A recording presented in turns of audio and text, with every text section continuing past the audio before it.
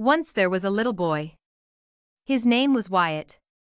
Wyatt was not like other little boys, he liked going on adventures, and he didn't really fit in. One day he was walking along the forest when he saw an old treasure chest no bigger than a shoebox, half buried in the soil, but the lock was broken. He started walking towards it to take a closer look. "Well, no booby traps here," he said. When he opened the chest, he found a small machine that seemed to be controlled by a little crystal that was slightly rose-tinted. He picked it up and studied it for a moment, before noticing a small scrap of paper. He carefully picked it out of the inside of the machine.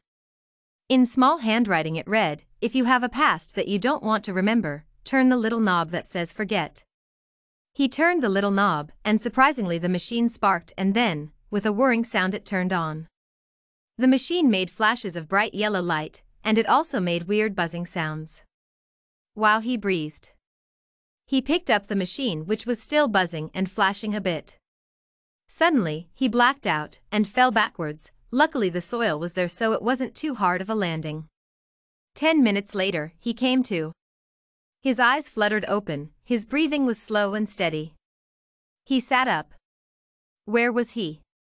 It seemed like a leafy, green forest. He saw a house in the distance, but it didn't look familiar. In fact, nothing looked familiar. He slowly stood up, before noticing a machine that was half in a mossy treasure chest. The machine was eerily buzzing and flashing. He carefully pried the chest out of the ground, and then he put the machine gently in the chest. He started to walk towards the house in the distance, so that he could ask to stay there overnight. The sun was shining, the birds were chirping, and the insects were softly buzzing. He hadn't eaten since lunch, so he was really hungry. He made it to the back door of the house, and climbed onto the back porch. He knocked softly on the door, before hearing people scurrying around inside. The door swung open and a middle-aged woman stood in the doorway holding a baby girl. "Wyatt, come inside. I told you the door would be unlocked and you didn't need to knock," she said. "Hi, I was wondering if you would let me stay here overnight, until I can find my own house," he said. "Stop telling jokes, this is your house and you know it," she said. "Go to your room and wash up for dinner," she said. He slowly started walking towards the stairs, and he was going to have to figure out which room was his, and which were his siblings that seemed to be very different ages. Once he had gotten washed up and figured out which room was his, he headed down to dinner already wearing his pajamas. After dinner he headed straight up to get ready for bed. He was really tired, and he didn't want to be rude to his family, especially because it seemed like he couldn't remember that they were his family. The next day he woke up bright and early, hoping that he could figure out what that weird machine was. He made his bed and got ready, putting on his shirt that said, I=adventure.